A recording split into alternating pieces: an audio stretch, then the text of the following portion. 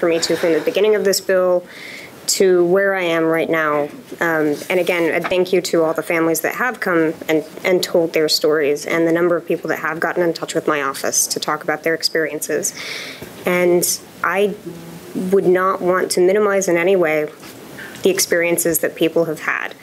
That said, everything that we have heard in this committee through the hearings that we've had, listening to medical professionals, especially today in listening to Dr. Cieslak talk about the process for obtaining a medical exemption, leads me to believe that this is the right decision for determining that children that are in our responsibility as a state to make sure that we prevent these terrible diseases from returning to the United States.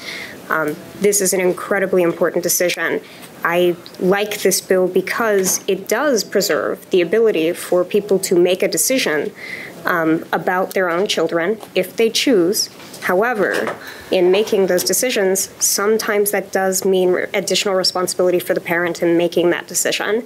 And I apologize and feel bad that it's going to be particularly burdensome for some folks, but this is about making sure that we protect the health of everybody. So, thank you, Representative.